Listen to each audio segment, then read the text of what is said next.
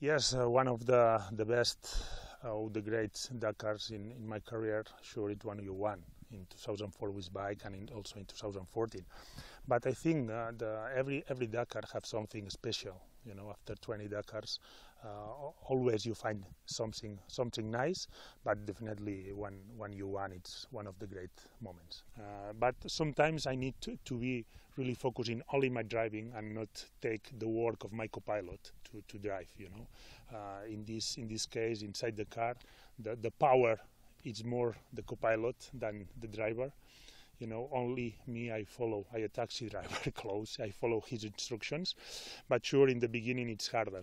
From me, I remember my first race when I heard my co-pilot to try to explain the rule book. It's not easy, but yes, after 11 years, it's quite good. Sometimes thinking a lot of the other teams and other cars, the stages, and this and that, and in the end, I need to thinking about ourselves. This is so important. When you're thinking too much to the others, and you forget to thinking about himself, you make I think it wrong, and you make the mistakes, and it's important. Work hard, try to make the maximum every day, but thinking a lot by me or by my co-pilot, by the team.